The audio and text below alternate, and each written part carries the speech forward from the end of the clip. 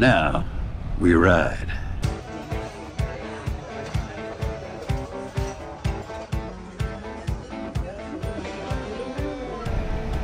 So I'm passing through Phoenix, Arizona this morning.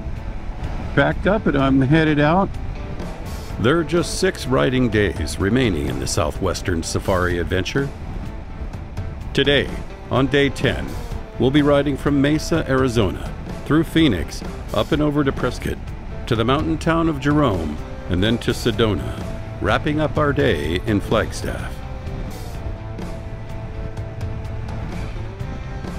Flagstaff will be my base camp for tomorrow's trip to the Grand Canyon, and the great hope of finally getting decent Grand Canyon pictures.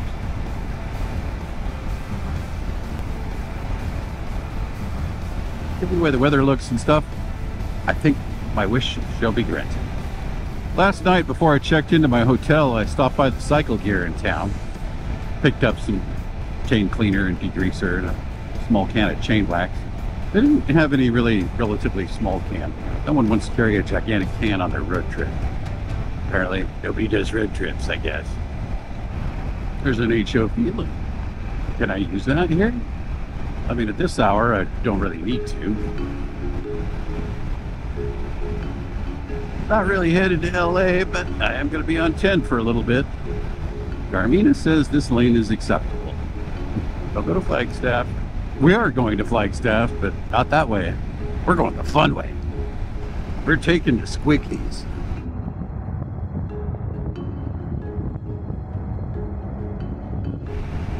I do not trust the person in my blind spot going faster than everything in lane number 3. They're building some kind of roller coaster there. Goes around this probably hotel or casino. I don't know what it is. The VA Resort, VA Resort. And it's next to the State Farm Stadium. Because like a good neighbor, that stadium is there. Right there. Dang, this off-ramp is a half-mile long. Traffic's a little backed up. Hopefully we don't gridlock here. Well, it looks like we're about to roll over to 60,000 miles. I knew that was going to happen today. I didn't really have a whole lot of flexibility to alter my route. Normally, for a major milestone, I plan the ride so at that moment, you're at a pretty cool spot. And unfortunately, I don't think that's exactly going to happen today because it does not look much different than this for a lot more than 1 mile. But it happened on an epic 2-week Southwestern Safari ride. Can't do much better than that, right? And as a birthday present, sort of mileage present for Beamer Jr., ain't gonna be long before we get some tasty twisties from Chua. And there you go, 60K. I think I'll pull over and get an iPhone photo.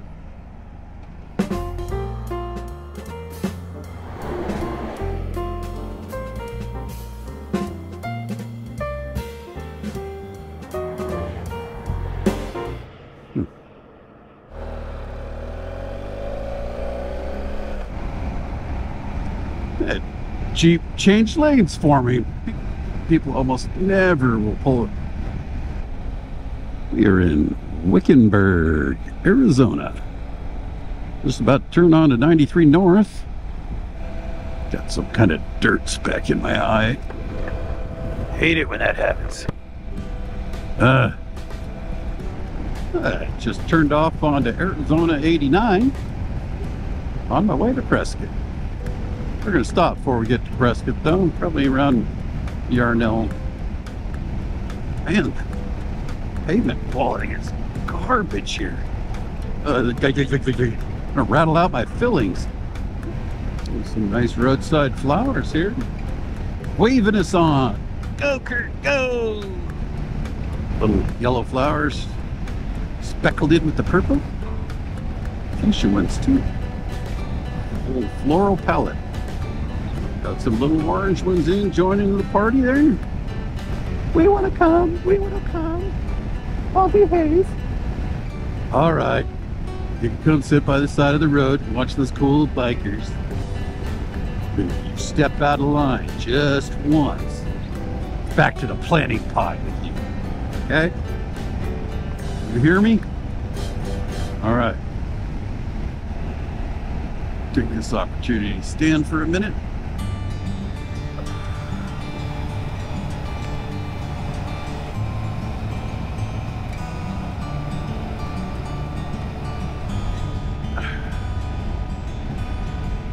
Kick the heated grips up to high a little while back. Fingers are on fire. So I dropped it to low. It has a whopping 2 settings.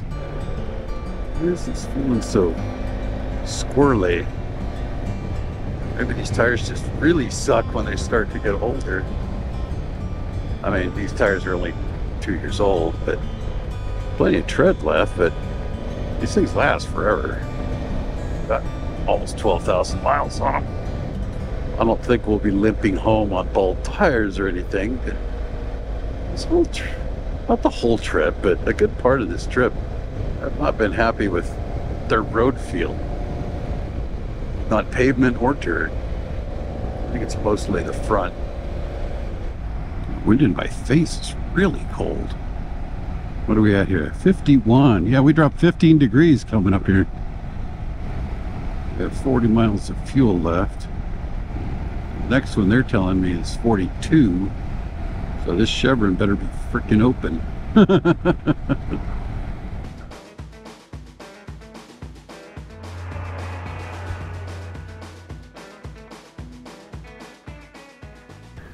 $1960 El Camino there. A local Yarnell native named Ron owns it. Stopped and chatted with him for a few minutes. I think it sounds great. I didn't ask him what he had under the hood, but it sounded like a 350.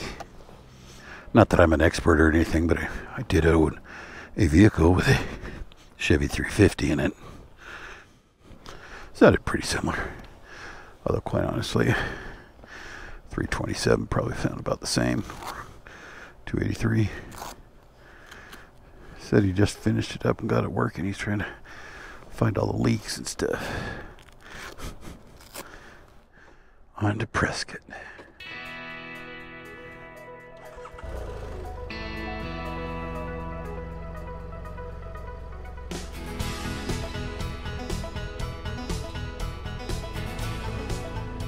Rod says he rides. I think he used to have a 1200 BMW, maybe a K12 or something. Said he got the K16.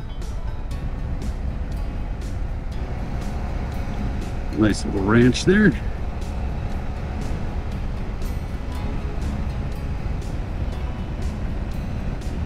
Maybe pick up a late lunch in Prescott.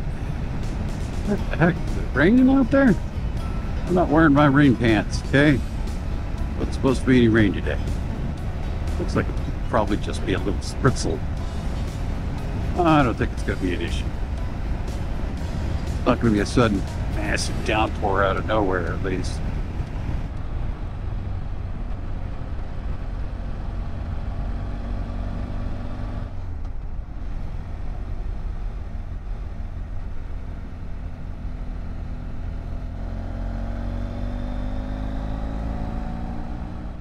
The more I ride these tires, the less I trust them.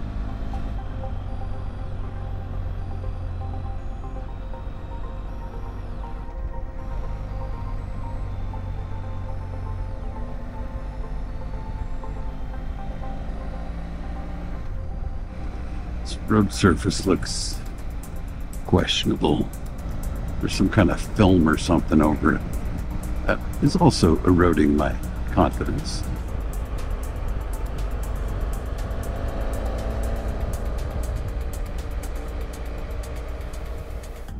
Spots in the middle of the road.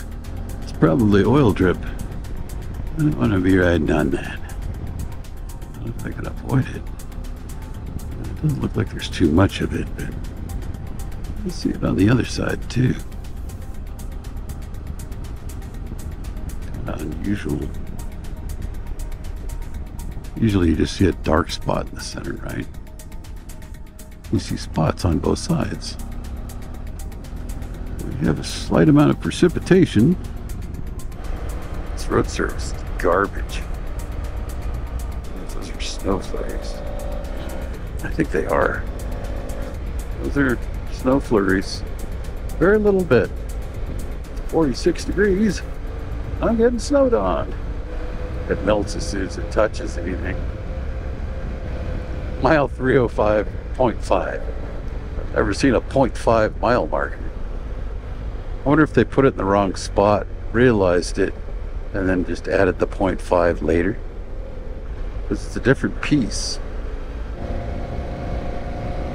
Welcome to Prescott. What is it, 3 miles to Prescott? Another one of those deals. Oh yeah, the town of Prescott covers hundreds of square miles. Sure it does. See, I don't see that film over the road anymore. Thought we already entered Prescott. This is the real Prescott. The other one's a fake imposter. Everything was closed here.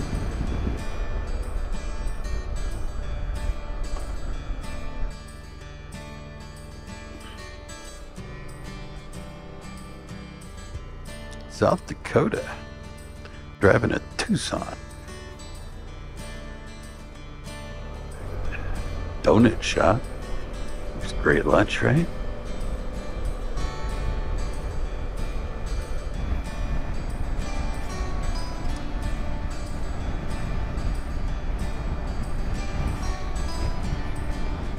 Looks like a good place for an ambush.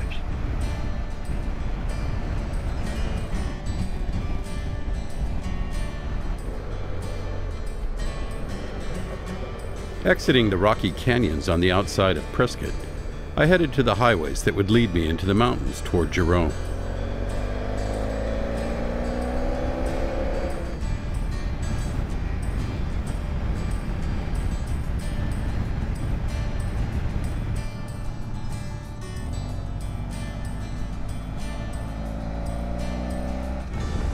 Well, we're headed up the road to Jerome. I have ridden this before. A long time ago. Hard to believe in the next 70 miles I'm going to go through 2 really cool towns. Jerome and Sedona. I think Sedona's been kind of gentrified. I think that happened before I was there last time, but it's a pretty cool place. And Jerome is much smaller. It's very unique. We'll talk more about that when we get there. For now, we ride. I'm seeing that yuckiness on the road again. Although not quite this, and the spot's in the middle, like around Prescott. Only in that one spot, though. This is fine. This doesn't have that sheen.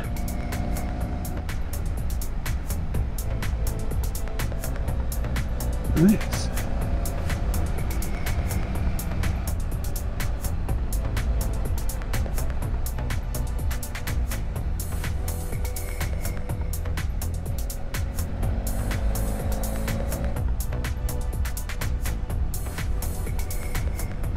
The tower is a target fixation issue. I'm going to put my glove liners in. Although we are going downhill, so it should be getting warmer. I did see a tick up 1 degree, and then back down. Oh, there you go. Keep him frozen. It's not that bad. Not even. See, there's the view. Big belly. 2 miles to Jerome. Yeah. Check this out. Hell yeah. Nice. Oh, so sweet.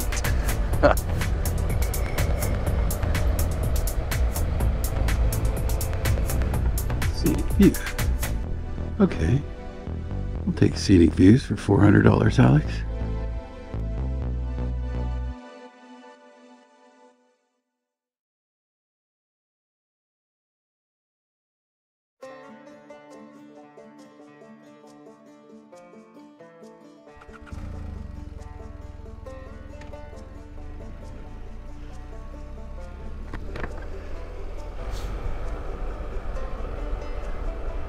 gorgeous rock here. Like this view.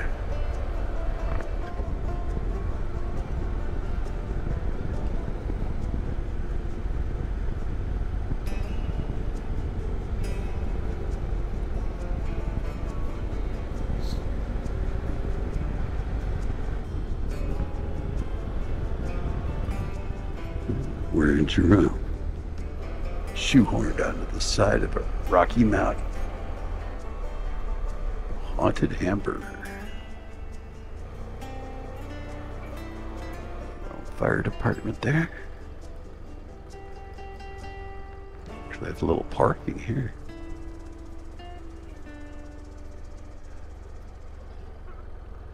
Looks like an old jail or something.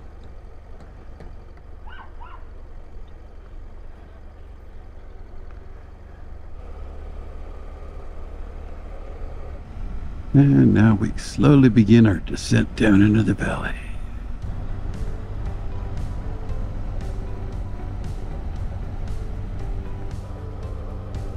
Heading out of Jerome, I set my sights on Sedona, a little less than 30 miles away.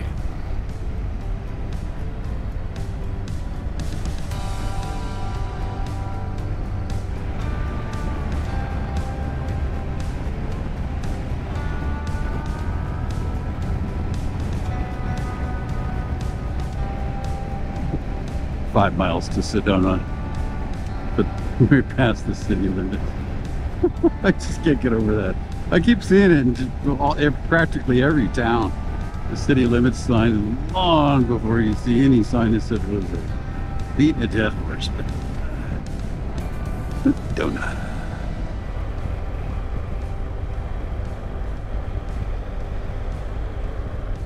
Splash and dash car wash.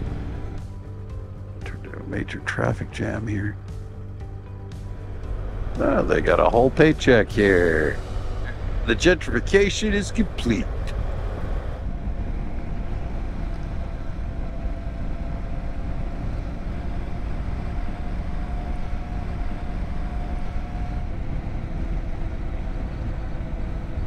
This is where everybody panics because they don't know what to do in a roundabout.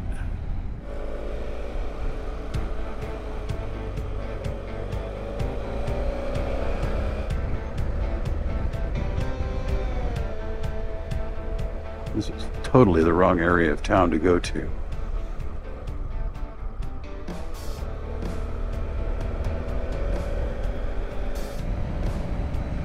This next section here is pretty nice. Winds through a canyon.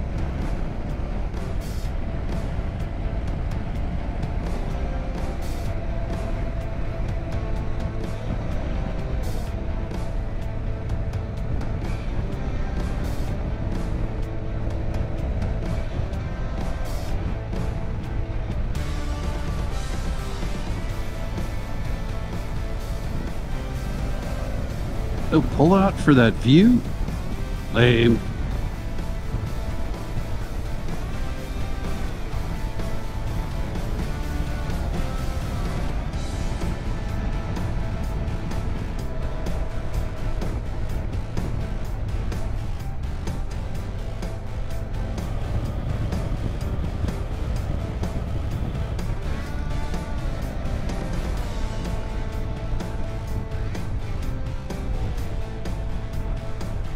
Cool rock formations here at Slide Rock. The camera batteries died, so I don't have footage of the last 15 miles to Flagstaff. After checking into my hotel, I stopped at a local roaster to enjoy a nice cup of coffee. They roast it right there. I hope you've enjoyed this ride and consider subscribing to the channel so that you can be informed of the latest releases. In episode 11 of the Southwestern Safari, we ride the Grand Canyon, get our kicks on Route 66, and enjoy the atmosphere of Seligman, Arizona. Next time on Ride On.